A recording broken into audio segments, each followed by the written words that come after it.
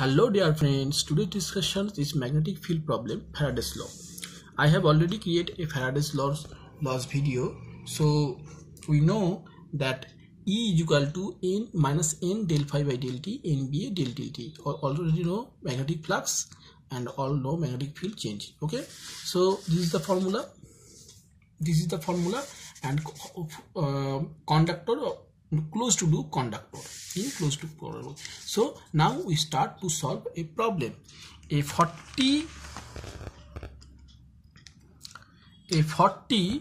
turn coil of wire of radius 3 centimeter is placed between the poles of an electromagnet.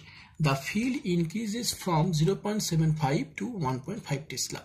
So B is equal to 0.75 to 1.5. So this is a Tesla difference.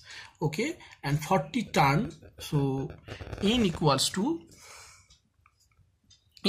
40, and we see that this is the marking. I mark out, and radius is 3 centimeter. R equals to 3 centimeter,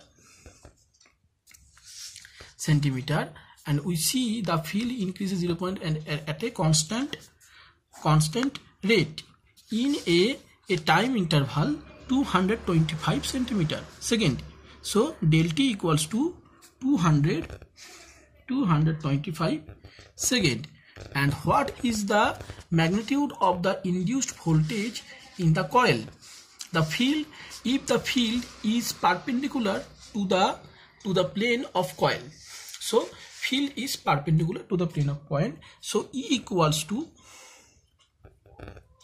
minus NBA divided by del t, and equals to minus 40 into 1.5 minus 0.75, and radius A is equal to pi r square.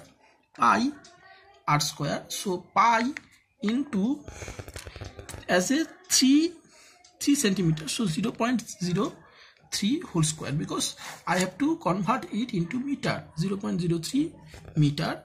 And now del t is equal to divided by 225, and answer is 0.38 MV. So magnetic induced voltage is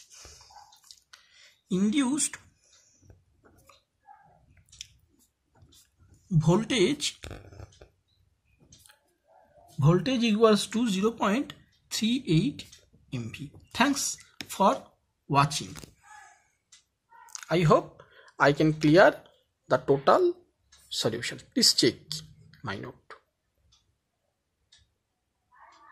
Yes, it is clear.